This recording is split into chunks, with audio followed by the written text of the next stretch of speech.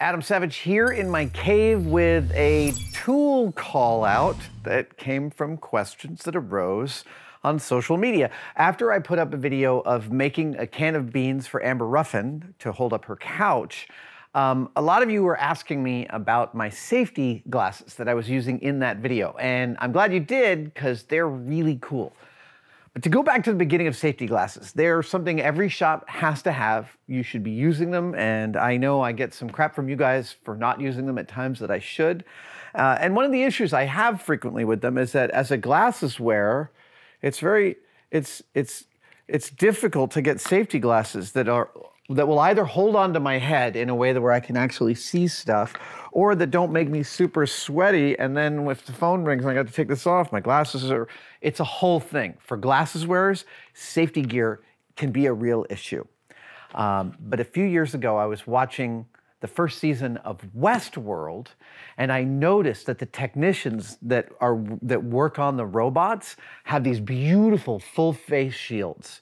And I thought, there's no way that the prop department made that, because I know from having been a props guy that to make big clear visors is a humongous pain in the ass for a prop department, and they won't do it if they don't have to. So I concluded it had to be an off-the-shelf item. I went hunting online and found it. Now, the face mask is an expensive bit of kit, and it's not really that necessary, but the glasses version of that self-same bit of safety eyewear is phenomenal. This is what I was wearing when I was making that can for Amber. And here's a couple of the reasons I love it. One, it's got this great bridge, which is quite structural and allows me to actually still have my glasses on, and it doesn't try and compete with them, it works with them. Secondarily, when I use safety glasses, I often want to pull my glasses off because I see very clearly up close.